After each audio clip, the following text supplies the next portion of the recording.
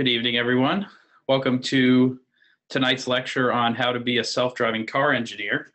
My name is Steve Kehoe. I'm the co-founder and co-CEO of BitTiger, the lifelong learning platform of Silicon Valley. I know we have some old students, some new students today, so I just wanted to say a few words about what we do and to welcome you all and introduce tonight's speaker, Andrew Tsai. So BitTiger, in general, our mission, we are here to cultivate and equip the next generation of professionals with the resources they need to tackle the world's most pressing challenges. We couldn't think of a better topic to do that with than self-driving tech. Autonomous vehicles are no longer just in our imagination or the imagination of science fiction writers. They're real, they're here now, and they're being built now. And this field has both the potential to save lives and also the potential to change the socioeconomic dynamics of the world we live in. Now, a couple words about Andrew. Andrew is like the rare combination of an engineering genius and a magnetic personality. Having left his comfortable life behind at being an engineer for Lockheed Martin and going and building his own self-driving car from scratch in his garage in under 4 months. This feat has not been achieved by many people, very few independent engineers. And Andrew's unique approach to building and training autonomous vehicles has resulted in the founding of Vector AI. And so Andrew, along with some others from the Vector AI team are, well, Andrew will lead the lecture tonight, but the whole team would be involved in this class. And so our goal tonight is to give you a comprehensive overview of what it takes to be a self-driving car engineer, the various parts of the self-driving engineer stack and kind of where the industry is headed now and how we plan to prepare our students to enter the industry. We're also going to leave a lot of time at the end for Q&A with Andrew. And we're also providing TA support in both English and Mandarin Chinese today. So feel free to ask questions in either language and we'll be able to answer you throughout Zoom's Q&A, feed Andrew some questions during the presentation, and then also open it up afterwards. So without further ado, I'll turn it over to Andrew. Thank you so much, Steve. Yeah, no problem. It's great pleasures having all the people tonight. We are Vector AI. Our company have a belief that the future transportation should be a smart car. And then that's the reason we are today co-partnered with BitTiger to have a powerful, meaningful a class that actually help people to build the future transportation. So in 2016, as you can see on the pictures, I wanted to share you my personal story, how things get started. So in the pictures, there's me and my wife and my mother-in-law. So we crossed the country 2,600 miles to California from Florida with 1-month-old baby, and then my wife just gave it the birth, my lovely daughter, and my mom and my mom's-in-law. As you can see in the car, the whole car is full pack of the diapers and water and all the things that, you know, it's a huge move, big move. During the way along across the country, I found out that it's really painful, you know, driving in I-10, Texas, from San Antonio to El Paso. My wife is always yelling at me. My mother-in-law, who cannot speak English, and also my mom, who can barely speak Chinese and English, always have a conversation in the car that wouldn't be nice that, you know, you create an artificial intelligence that can automate certain things, so giving you more time and freedom, less hectic in the driveway. So I took that into consideration. And then the next iteration of next 4 months after that, I started to tinker on the garage. With right now, she's 4 months after that. And as you can see on the picture, I start to sniffing the Hondas, the Acuras. It's all Linux based, all up Python and C++.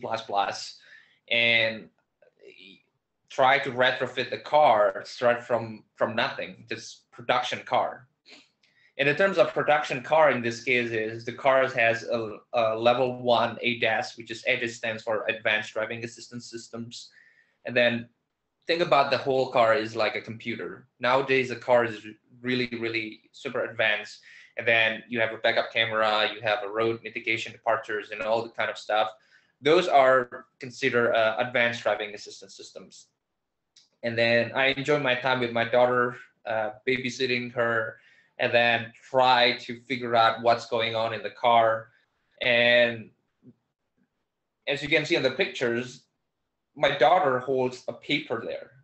And that in that paper, it's really unique because it keeps us remind that that's actually all the CAN messages that we CAN, it stands for control area network, which is think about like a streamlined messages that flows in your car. And then that's actually all the decoded messages, specific messages to control your car. So for example, like you open the door, you take the steering angle measurements from the car, from wheel encoder, and also control your AC, shift, everything is done by CAN.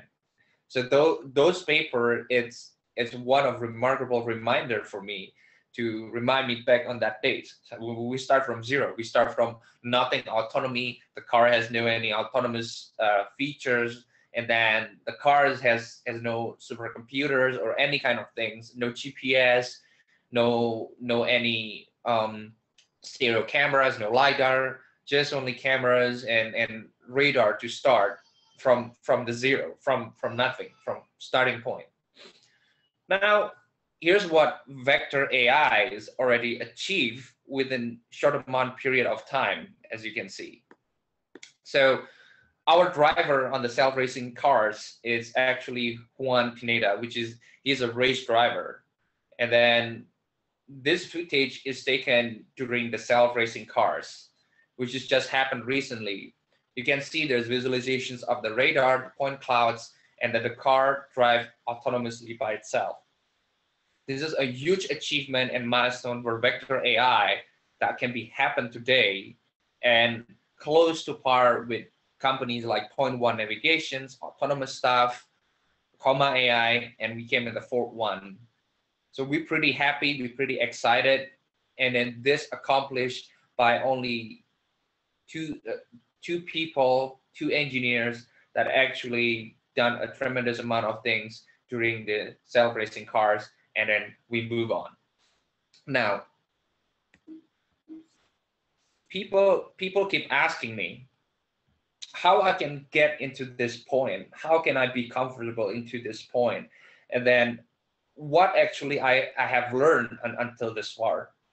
So the way I will emphasize this is actually, I want to share with you all an extraordinary learning experience, which is, this is the most reason that give away the people, community to grow better in sort of a learning experience. Learning a self-driving car is not only just, oh, I know the part of deep learning, I know the part how using convolutional neural networks, or I know how to do LSTMs and all this term, long short term memory. You know how to build behavior cloning, some sort like that. It's not like that way. It's more focused on yourself to get the goal-oriented what you want to be in the next 5 to 10 years from now. Not only that, think bigger than that. Think like what you want to do in the next 20 years. If you want to build a future transportations, and today what you need to do is learn about how you get into that point. Same like me, when I started, I had a really limited knowledge about how actually the controls, PIDs in the car works, how SLAM works. SLAM is simultaneous localization and mapping. But I keep hustling to that. I keep trying to be obsessed with it. I'm trying my best to get the extraordinary learning experience. Now, the second thing that I learned too is I got a set of powerful hands-on tools, which is from CPU, discrete GPU, the real GPU, and then system on chips. Those are actually what driving an autonomous vehicle in the next 20 years from now. And not only what autonomous vehicle is going to happen, it's also part of the car that actually driven by semiconductor chips that actually giving more interface to the people, the car that can talk to you, the car that knows what to predict another people's behavior, understand enough with the artificial intelligence itself, with the power of deep learning. Or for example, you want to the car understand enough what the outcomes of your next move. And that's the power of the computation itself that we currently have today. And I cannot get that far without these tools. So GPU, discrete GPU, from Titan X, GTX 1080s, 1070s, or whatever the tools of what you have, it's a set of our own tools that actually bring you into the area of autonomous driving. Now, the third thing is what I've been really want to focus in what we're trying to do is actually future networks in the place of autonomous vehicle. So think about this way. You have a set of tools, you have the knowledge, but you're not in the right community. You're not in the right place that you can stand up in front of your potential employers and stand up in front of the people that actually want to hire self-driving car engineer.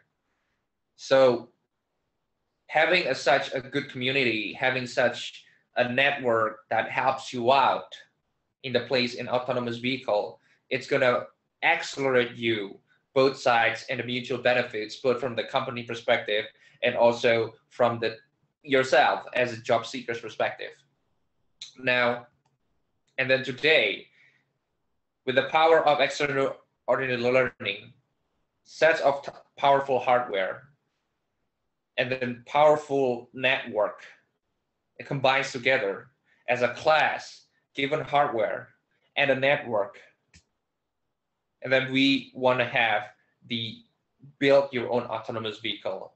So Vector AI is really have a good partnership with the BitTiger to take the risks, to take all the energy, all the spirit, all the knowledge to building an autonomous vehicle into 2 weeks intensive class that actually give you an opportunity to become a self-driving car engineer. Now, Steve, I think some folks have some questions. Should we start open some Q&A? Mike, Mike's gonna feed questions. Yeah, right now there's none in the queue right now, so I think you can keep going. All right. So we build this class, and then people keep asking why, what makes us different? What makes us so much special about this class? What makes us kind of like really want to make it happen and keeps getting excited about it? Think about it this way, put it this way.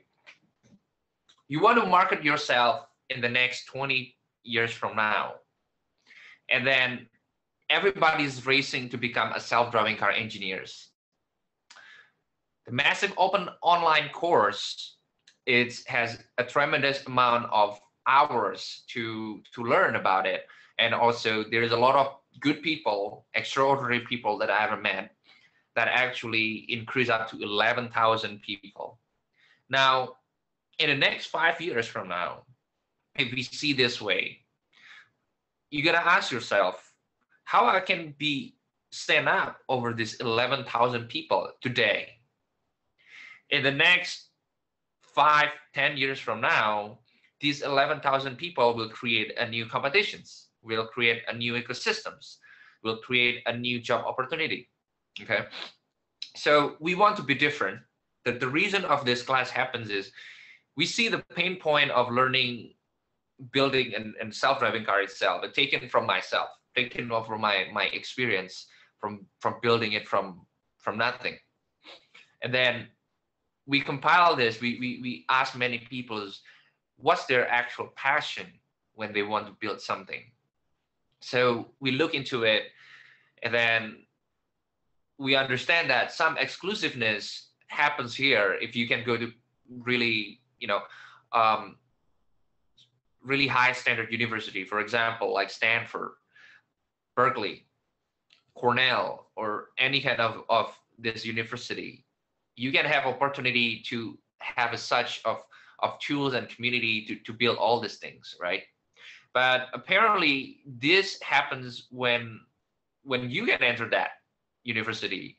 And some of the engineers that I come with, I mean, my friends from Google's and from Twitter and Baidu, when they say like, hey, how can you make a real fully autonomous vehicle? How can you make you test your algorithms? How you actually run your and is that in your simulations or in the smaller test platform? Even Audi itself, Audi engineering people, they ask that what's your strategy to validate your neural networks, model and weights, for example. And I usually say like we are using simulations, and I'm surprised that Audi counterback to me that actually say, well, we're not using simulations, we're using one of our 8 scale of cars. Wow, I'm impressed. And then what kind of car is it? We have our own cars.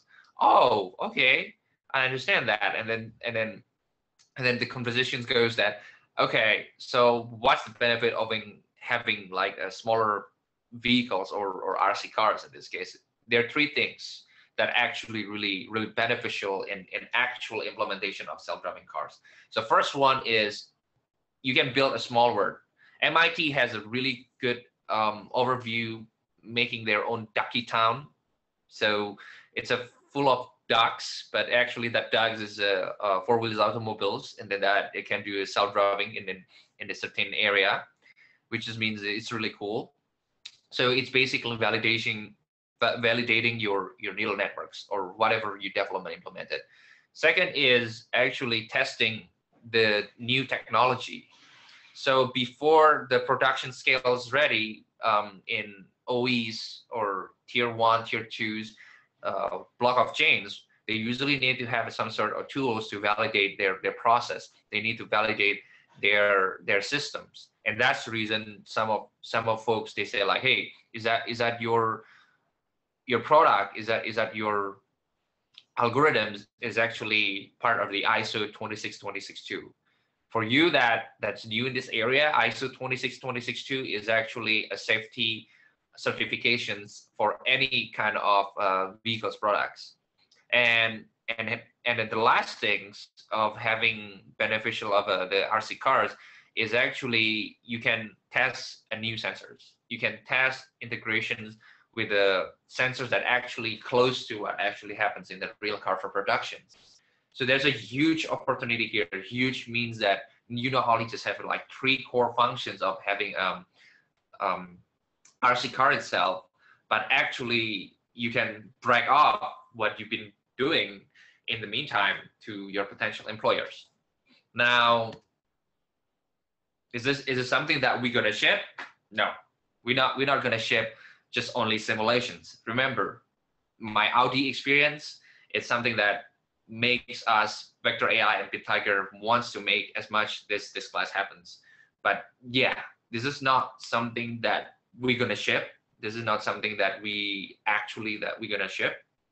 So what actually we're gonna ship is something that giving you an experience or what you actually want to learn and what you will learn. So think about this way. This class will give you more understanding. This class will give you more hands-on overview about what you can go up and beyond. Now, for today, what is actually a self-driving car engineer? What defines a self-driving car engineer? So perhaps you think about like, I know deep learning, I know good standard software engineering, and I know how to deal with the hardwares or controls or any kind of these things. But apparently to become a self-driving car engineer is not only just because of these combinations.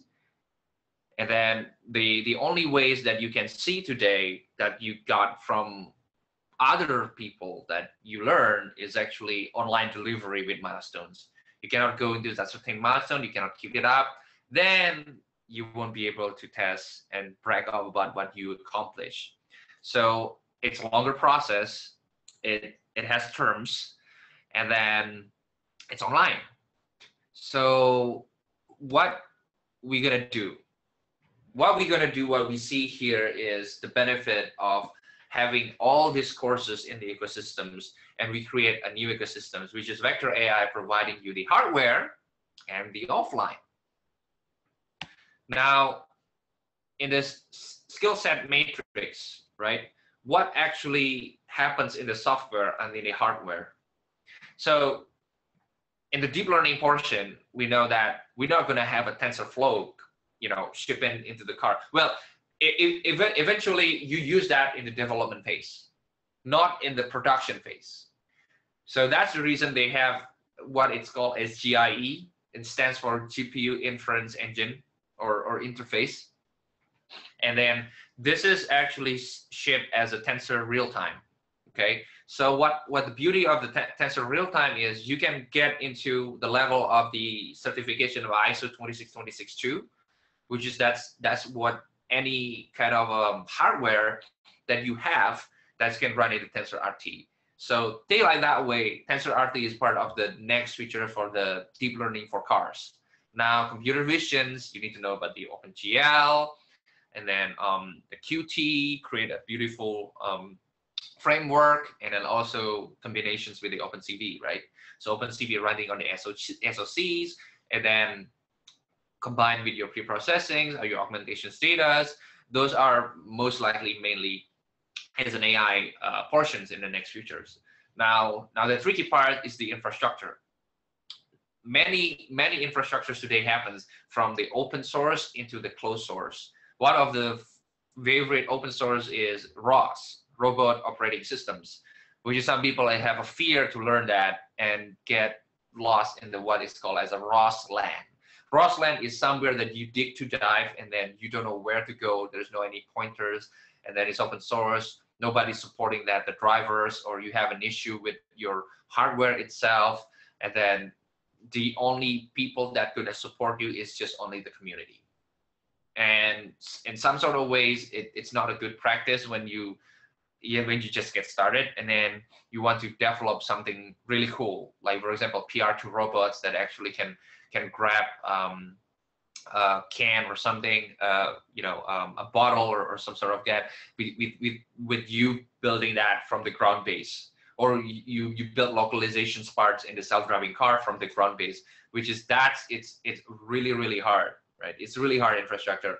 Well, anyway, that's open source part.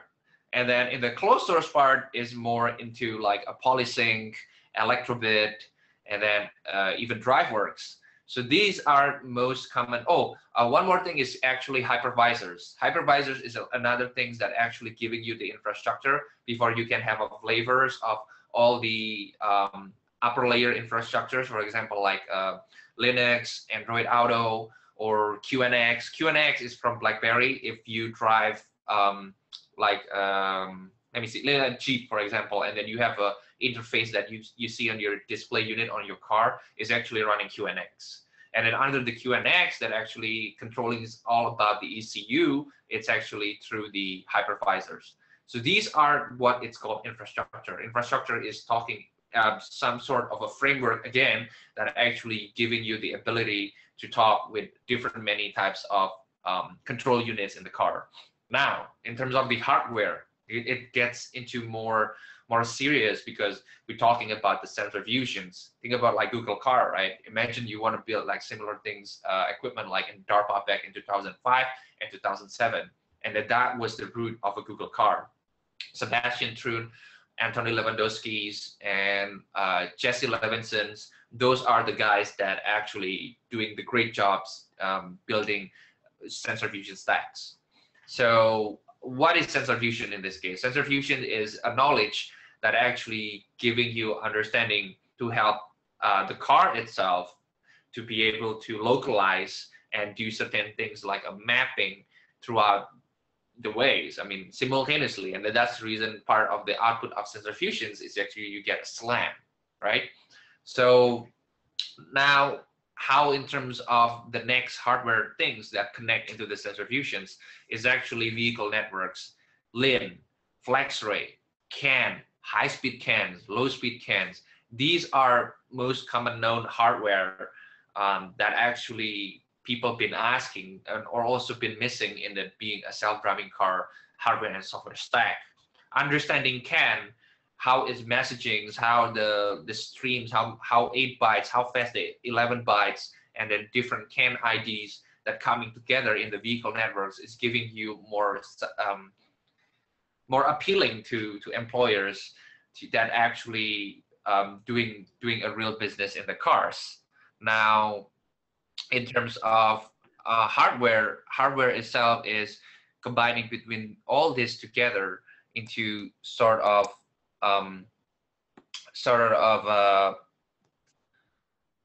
ecosystems that I will say, like, it's not ecosystems, but it's more combining these together.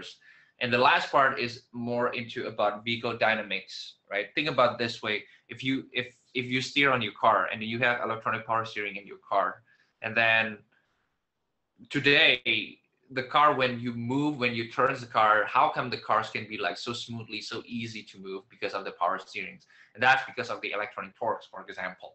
Now that affects into the vehicle dynamics itself. Then how you understand the accurate steering, how you understand about Davis steerings, right? So that's one of examples talking about the hardware controls combining with the PID, which is proportional integrations and derivatives of how you can control all these strings together. Those are what related in the hardware. To become a self-driving car engineers, you need to have a taste of all this software and hardware together as a one piece. Now,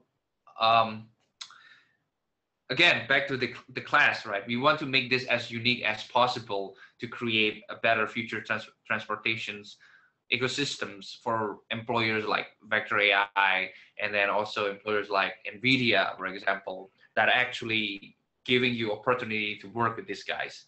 So this is what we call as a driving revolution experience.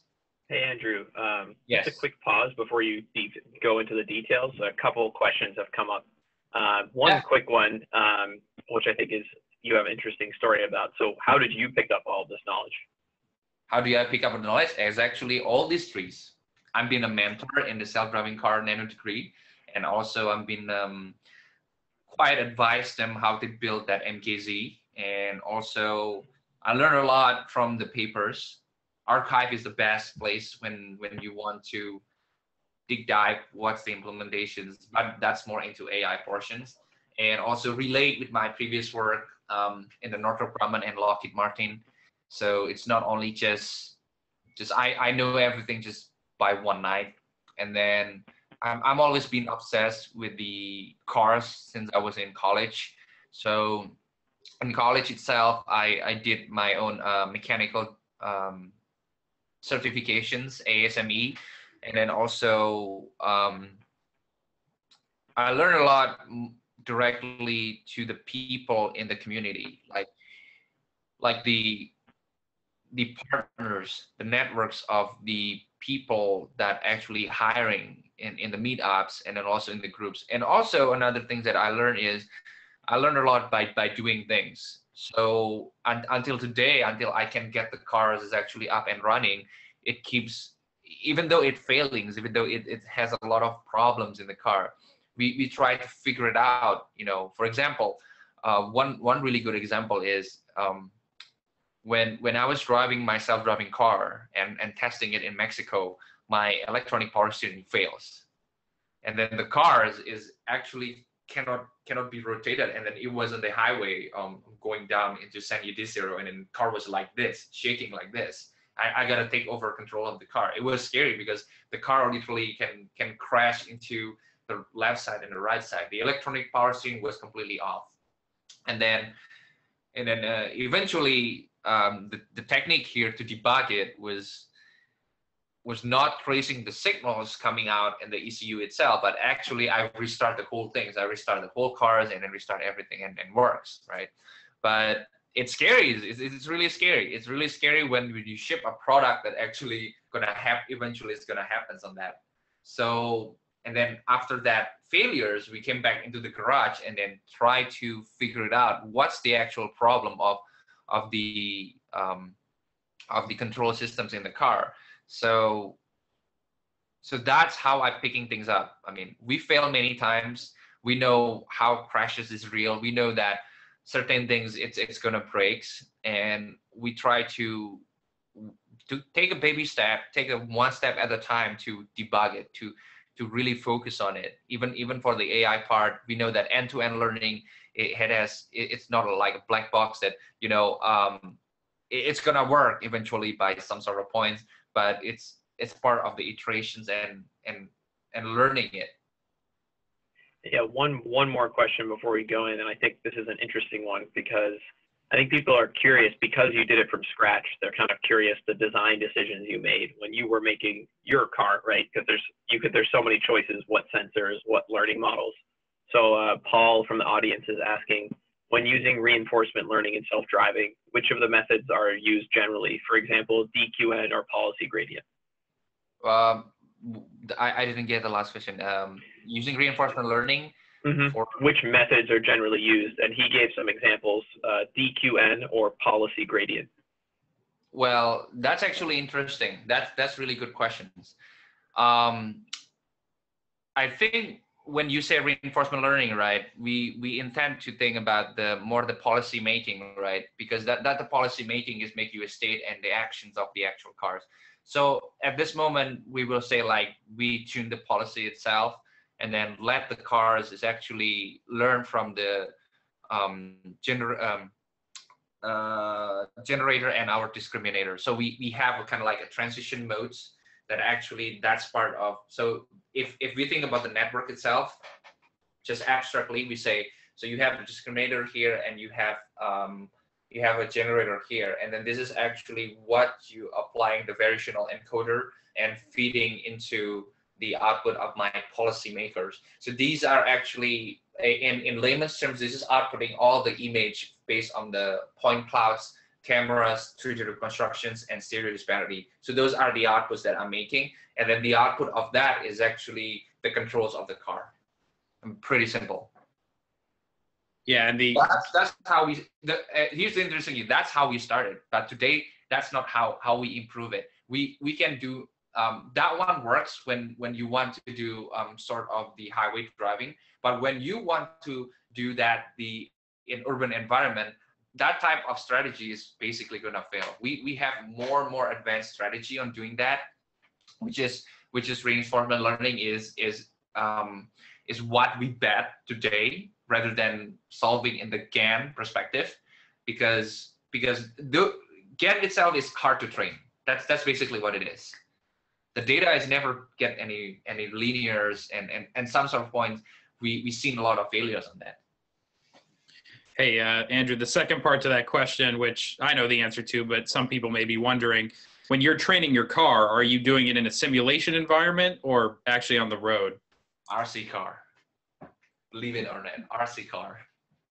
Well, I don't know. When you took me for a test drive, it seemed like you were training it on the road as well. But yeah, both.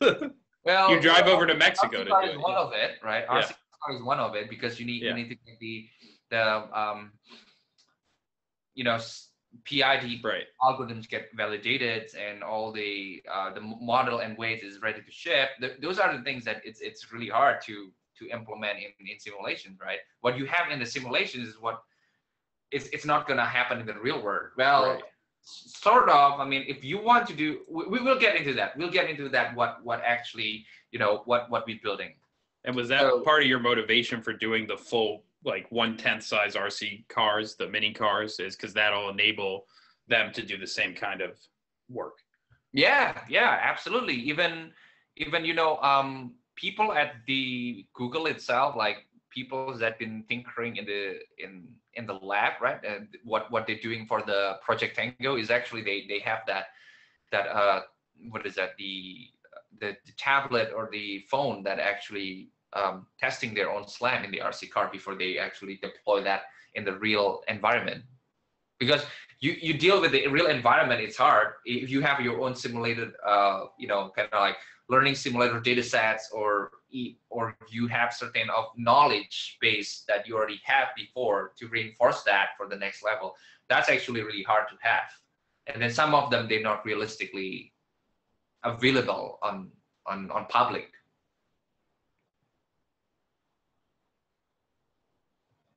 All right, so So, let me back into the presentations again.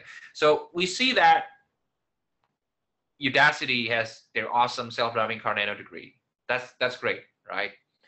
3 terms, almost a year, and then many various projects. And also the second thing is deep learning for self-driving cars by MIT, that's also interesting, the interesting part. And also Coursera machine learning by Andrew Ng, it covers also autonomous driving. None of this is giving you an opportunity to understand more into the hardware. Instead, when we ask about the hardware, they say like, yeah, we don't offer that. It's not main focus of what we are. It's not main focus what we're doing. So when I asked them, and then when I discussed with these guys, and I said like, well, how about the car itself? I mean, is that the car is a hardware? Yes, the car is a hardware, but you cannot go into the hardware until you get into term 3, or even you be able to get into term 3. So at this point, well, why I spend my time, and then why I spend my money and my resources to learn all these things, right? So those are the things that makes me kind of like, well, I want to go home, and then I want to take the knowledge that I have, and I want to implement it in the real hardware. That makes me, obsessed with it, makes me want to brag with it when I go out with my friends, and then when I go out with my fellows or hang out with my friends, and they say like, hey, I built this, even though it's 1/10, it can be scalable into a real car. So that's something cool. That's something that all these guys, all this MOCC, they're not seeing that unless you become a Udacity robotics project. But those are focused more in the robotics, not the self-driving car. And even the hardware is not powerful now, but what we're gonna get. Okay, so I've seen questions about the hardware earlier. So are we gonna ship something like this? Are we gonna get something like this on a car, Raspberry Pi, a couple of sensors and Arduinos? No, this is not what you're gonna get. I promise. What you're gonna get is to call it Jetson TX2, it's able to run a SegNet in the 30 frames per second, which is really cool. SegNet is cool. I like that. It's really useful when you want to have object detection in steroids, and you can improve it by stereo disparities or having like bounding boxes. And then latest technologies with the Pascal and Denver CPU, similar like what you have in the latest Titan X or even the Drive PX. And then generally speaking is a Raspberry Pi on steroid. And then it has opportunity to scale into advanced driving assistance applications, this is really cool. Seriously, this is really cool. People in the what's that name? ADAS work, or right now they call AI Motive.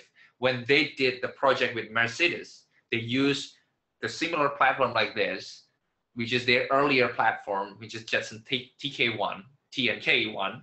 And right now what we're giving to you is actually Jetson TX2, and each of the student will take this badass hardware home, period. Now, talking about infrastructure. People sometimes they fear about ROS. I don't know ROS. I kind of like afraid to touch that because it's so complex. And then, I know ROS, right? Fine, I know ROS, and then I know how to do with it. I know to deal with it.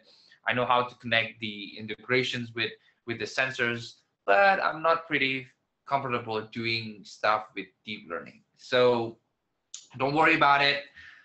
Don't be fear about it. Eventually, if you want to be self-driving engineers, this is the tools that people have been talking, and then we want you to know more about this. We want you to learn more, giving a hands-on priority in the higher space, knowing much about ROS, how ROS implemented, how the Hector slams implemented in the ROS, right? So these are, and also the pipelining in the ROS, for example. That's an important part. So these are the things that we're going to talk about ROS more into the infrastructure. Without this infrastructure, you cannot talk with the many different type sensors. So we cover ROS. Now, how about the sensor fusions, right? So RC car, I keep emphasizing a lot about sensor fusion. Sensor fusions is basically like you combining all the information from the sensors into something meaningful for the car itself. So from SLAM, deep learning, computer visions, localizations, path planning. Those are types of things that you will compile in the part of the sensor fusions. So as you can see here, earlier after you adapted from the RC cars, what you can do is actually you bring that into bigger RC cars, which is that much more interesting with the battery power. As you can see, there's a 12 volts battery that usually put in the car, right? So those are like, you know, my daughter maybe in the next 2-3 years from now is gonna want one of these, but I think my daughter is gonna get like something with self-driving capability more than that. So this is something that you can build after you've done the RC car, and then eventually you can take the same framework of platform into the golf cart, or even the real fully, you know, not 1/10 car, is a full size car. So that's are the things. And controls, we're gonna cover controls. At the beginning I mentioned that about earlier bit about Ackerman steering, PID controls, right? What are the difference, vehicle dynamics, right? So we're gonna cover this type of controls, and then we're gonna deep dive into how you implement controls in the RC car, how you're gonna implement all of these things together as one self-racing RC cars or self-driving RC cars.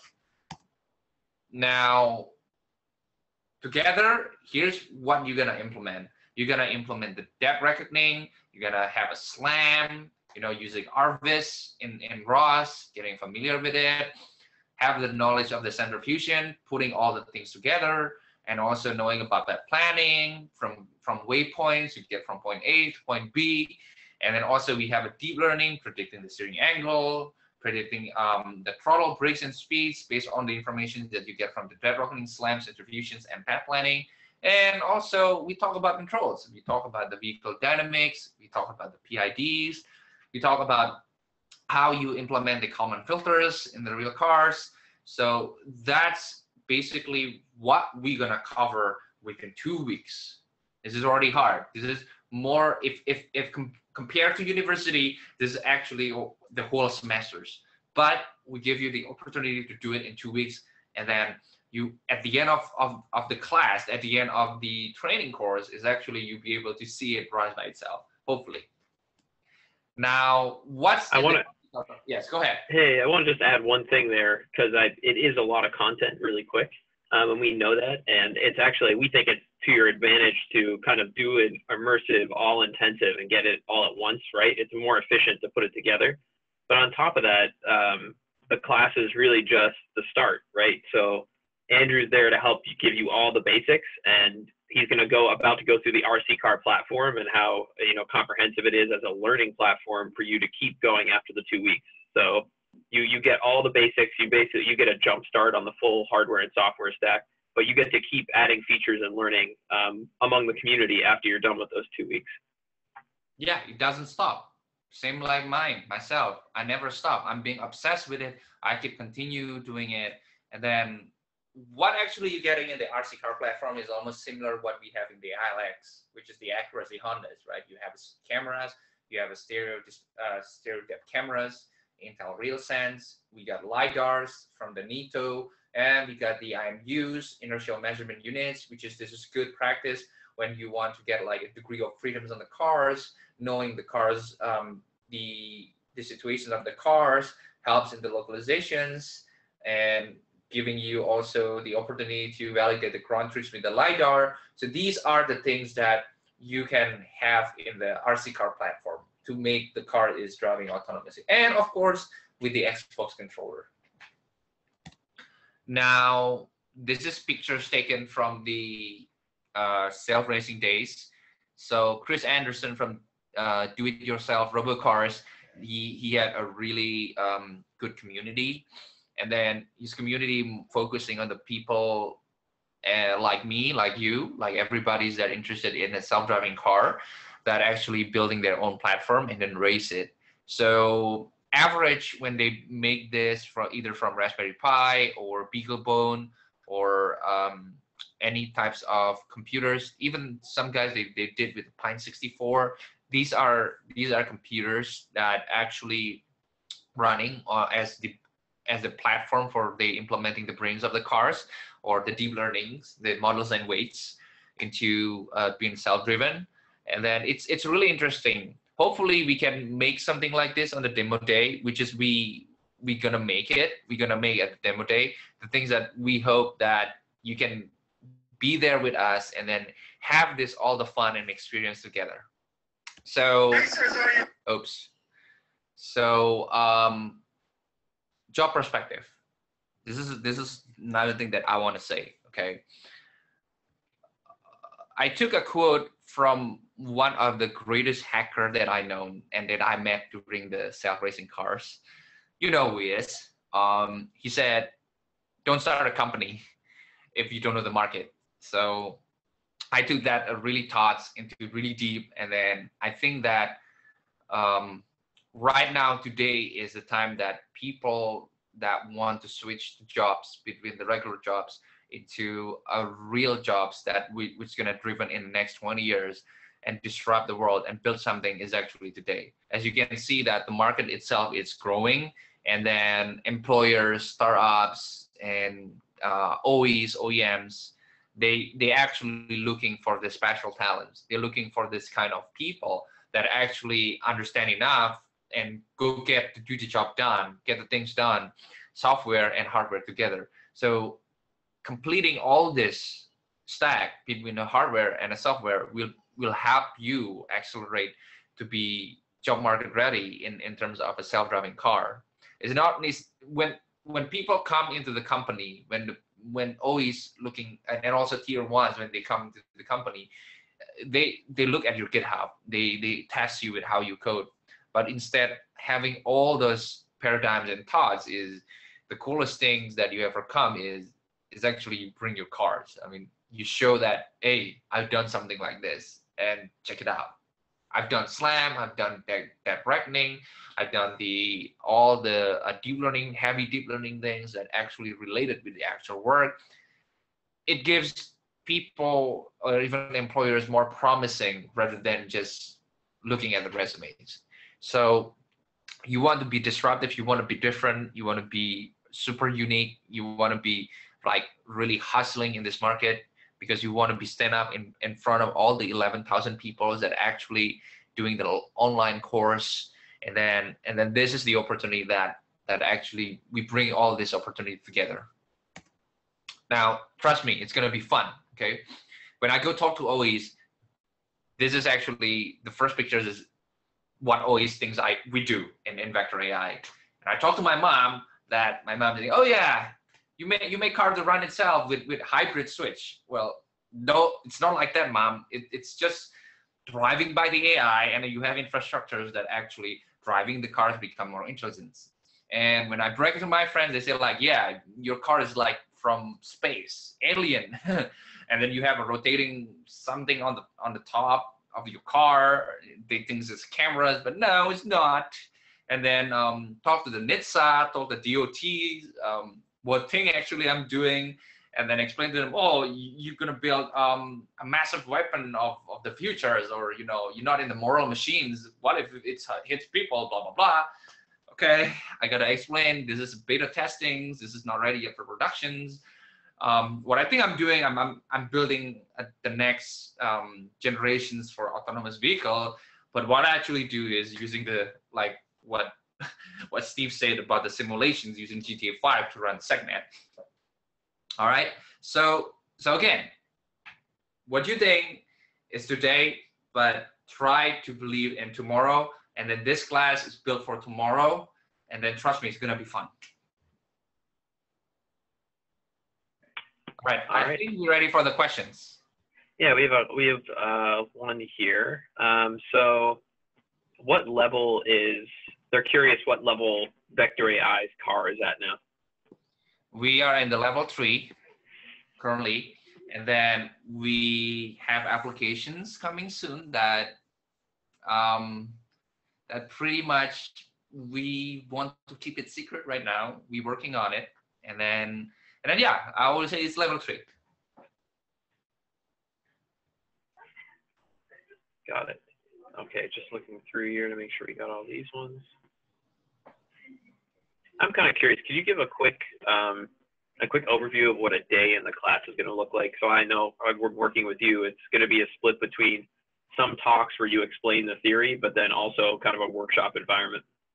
Yeah, the class itself is going to be more workshop environment, more focused on you as the students. And then, 8 hours a day, 8, 9 hours a day. And then the first morning, it's going to give you much more a theory. And then after the lunch break, we're going to go over into the, building the things, tinkering, looking at the Jetsons, and then looking all the things together and put all the things as a one size. Now there's a question: can I buy the course RC car on the web? So yeah, I think I can clarify that one. So a big part of this class is that we are sourcing all the pieces to that car. So can you go back to the picture of the car, Andrew? The RC car. Yeah. So right now, as we speak, Andrew and I are working on getting you a Jetson TX2 developer kit and getting you the cameras and the car and doing most of the machining work.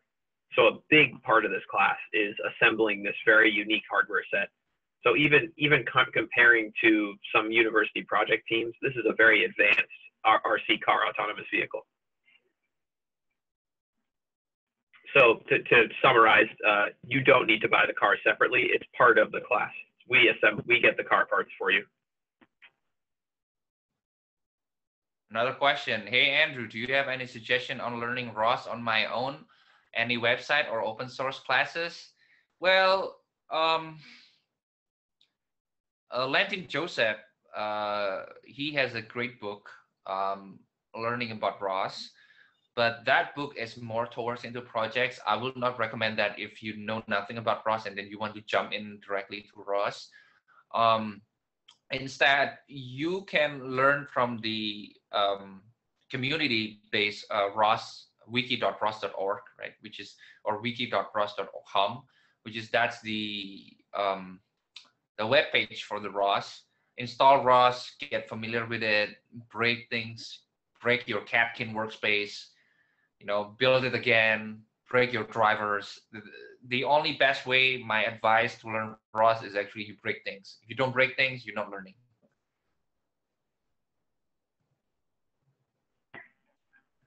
There was one question on whether you could take it. I think Steve answered by text, but someone was asking if you could take it online.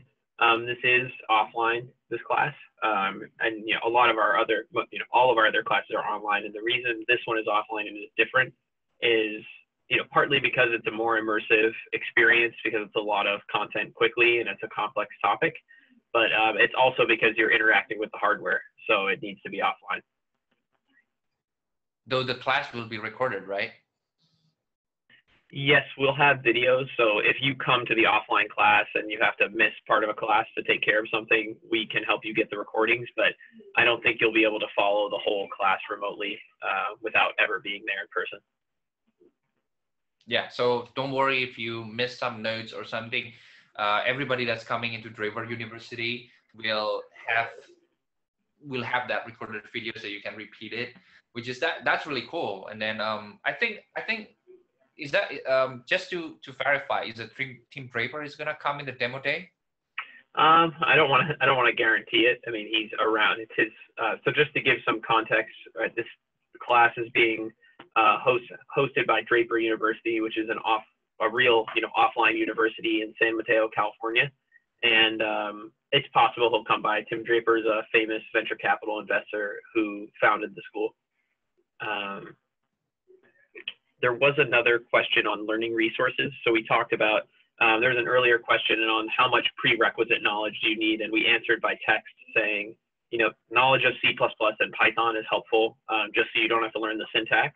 But, we're there to help you, right? So if you have the basic knowledge of those two languages, we're there to help you.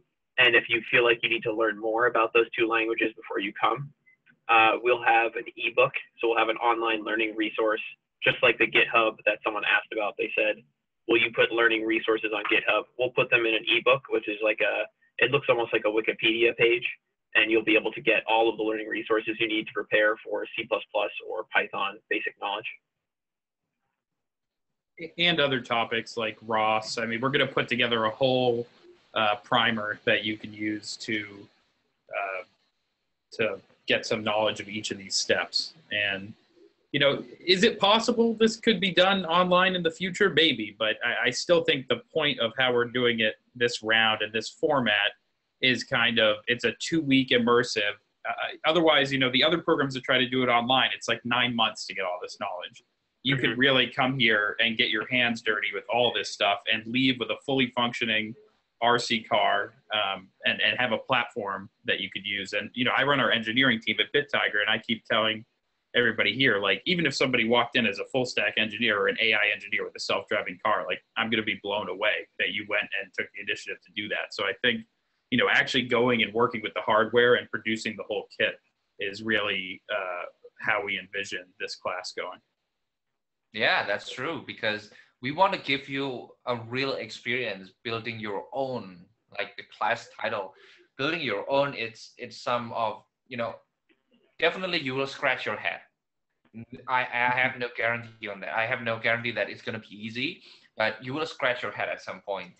The joy that if you can overcome with any kind of solutions that you want, you know, solve this problem, it's actually giving you more confidence when you want to apply a job at the end of the day, that actually that I overcome this obstacle and I've done it. So it gives you more confidence in front of the interviewers or hiring managers or even the C-level people, that actually you built something. You built real cool stuff in your time, and you want to spend things on it. You really think about that. And that's already show that you're driven by the passion. And in Vector AI, what we believe is, if you have a passion, you have, no matter what you do is you'll be able to change the future. And then that's the reason, like, why this class is so important for BitTiger and Vector AI, because we want to democratize the self-driving car technologies to people that are actually passionate, and giving them an opportunity that actually they can do something. So yeah, I think Steve mentioned about it, overview about the class, and then I think there was also questions about limitations about the class. Did we answer that? I think it may have been answered by text. Yeah, I did. Steve, go ahead. Oh, okay. Okay. And Sandeep asking, what is the cost? The cost right now, early bird, if you sign up, is $6,500, and that's including the hardware kit. Yep. And a kind of another note on the hardware kit. So that's including things like Jetson TX2, which is $600 off the shelf, right? That starts right there. And we have a special agreement with, you know, with the supplier to get a discount, but, you know, the assembly of this hardware alone is really quite a bit of value built into that price. And one really interesting thing that Andrew really insisted on, because he wanted the learning experience to be as authentic as possible, he showed you example cars where they used a Raspberry Pi or an Arduino. He insisted that we use the Jetson TX2, which is, you know, production level ready hardware to actually be put into an autonomous vehicle. So this kit is really training you at a level that I call it the jump start, because you'll keep learning after the class, but the level of hardware we're giving you is really training you to be ready for real industry applications of autonomous vehicles. There's another question here. Will this class be open again in the future, or this is one in a lifetime? Well, think about this way. 3 years from now, there will be a huge race that people need to deliver any kind of types of application, framework, hardware in autonomous driving space, right? If we say like we open in the futures, we don't know. Honestly, we don't know. And then we had to, I mean, you're in the middle of launching a startup just to get you and your time to come do this for 2 weeks now. I mean, it's a lot to coordinate. I hope we run it again in the future, but it probably won't be run again this year. Yes. And then also the market itself, you raise with the people. And then this is the right time, right moment, in the right place, the right people that executing this. And then this is all for you to be able to catch up before the next 3-5 years from now you late in the game. And the reason this isn't scheduled to repeat is the vision is really different for this class. The reason it's such an intensive schedule and you're going to be offline, and we even have living arrangements with Draper University. You can stay in the building at Draper University. They basically have hotel rooms. It is an old hotel converted into a university. So, people are going to be staying together in the same space. This is a really unique, pretty much once in a lifetime, unless we can pull it off again, opportunity for people who are, like Andrew keeps saying it, he's such a passionate guy. This is people who have been waiting to get into the self-driving car space and want to just dedicate 2 weeks to just getting a really big jump start into it. And I think people, there's class for 8 hours a day, but I won't be surprised if people after class are still tinkering with their car and their code, because you're going to be in the same place together and everyone's coming together for the same purpose.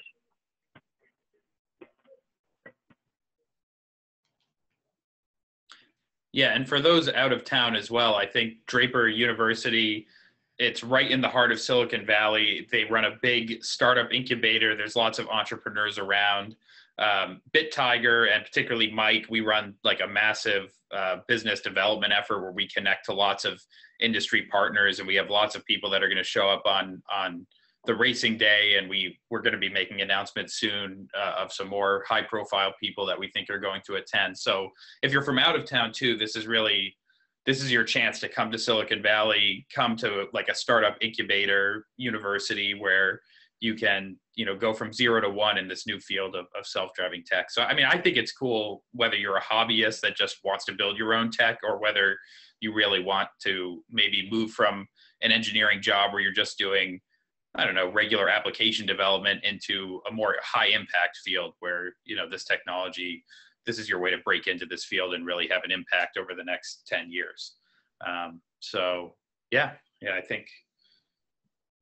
I think anybody that really wants to jump in head first, this is a good chance to do it. Where did you mount the TX2 on the car? Do you offer any chances for online?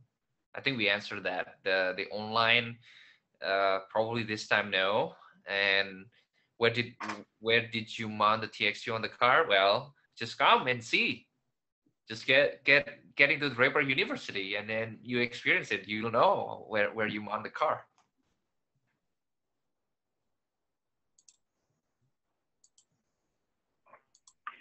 All right, if that's it on questions, we'll leave. So this, just to explain the slide on the screen here, you can contact us through WeChat. You can scan that QR code through email, xin@bittiger.io. And then we've also added some people to the Slack channel, so feel free to ask questions there as well. Thank you everyone for attending. And Andrew, anything else you want to add? Trust me, it's going to be fun. Yeah, a couple, and Sandeep, I just saw you ask where to enroll for the class. So either tonight or definitely by tomorrow, we are going to be sending a follow-up email to everybody from this presentation. There is a class page on our website, BitTiger.io, that I'll link you to. The recording of this class is going to go up on there. There's also going to be more and more logistical stuff coming out that will be published on that page. So that'll be like the focal point. You can either be in Slack, you can either add Shin on the slide that you see on the screen right now, or you can come via the website to that class page. Those are kind of the focal points for staying in touch about this class. So we will definitely follow up with you on that. And Andrew, one last question came in just on maybe if you, I didn't go too much into detail about, what is Vector AI doing, if you want to talk for maybe just 1 minute about the startup. We help always anybody tier ones to accelerate the delivery of smart car. That's what we're doing. Basically, your training module is a unique piece of IP, and basically your techniques for training can be saving these companies a lot of time. That was my understanding. Yeah, we can say that, but I think I'm more focused in the student itself, giving them the software and then that knowledge to build the car.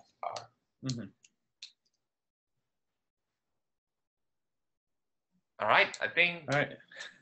I think that's it, right? Thank you so much. Thank you so much, everybody. I really enjoy talking with you guys, so sharing the insights. Thank you. Great. Thanks, guys. We'll follow up with the link when we have it up there. We should also link, Andrew, I know you just dropped off. Andrew has some older lectures we can link you to as well.